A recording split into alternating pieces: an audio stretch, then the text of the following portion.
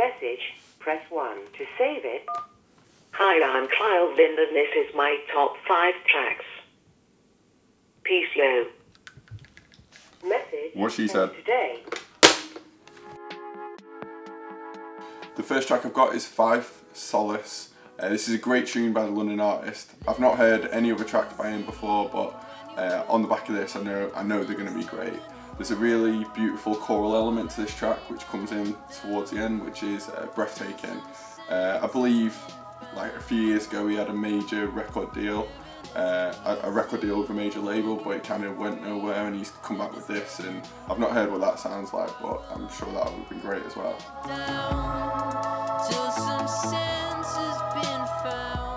Next track we've got is My Son, Harlot. This is a lovely tune. It sounds really 60s. There's affected vocals and a playful guitar.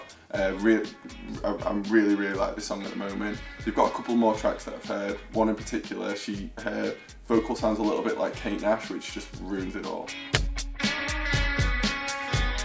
Next track we've got is Akron Family, Way Up. This is off their new album called Subverse, which is wicked. Go check it out.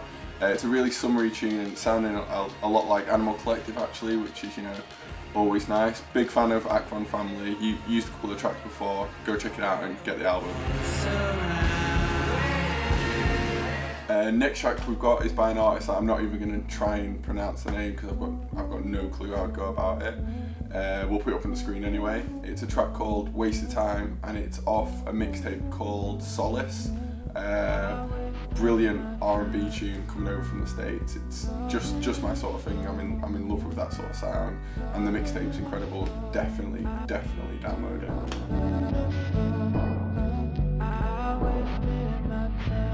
Final track we've got is Last Night in Paris, Keep You. This musically I feel is really exciting for the UK. It's Last Night in Paris are a collective in London that are producing and making brilliant R&B and hip hop. It's really nice to see the UK tackle like a group from the UK tackle that genre and pulling it off, which they really do. The production's incredible. It's the verses are written so well and the vocal on it is spectacular. These are going to break and be huge very shortly, so definitely get on it. We close the blinds because I hate the room being light and we just do the shit through the night. They're my top 5 tracks. Hope you enjoyed them. Make sure you like and subscribe to the channel. See you later.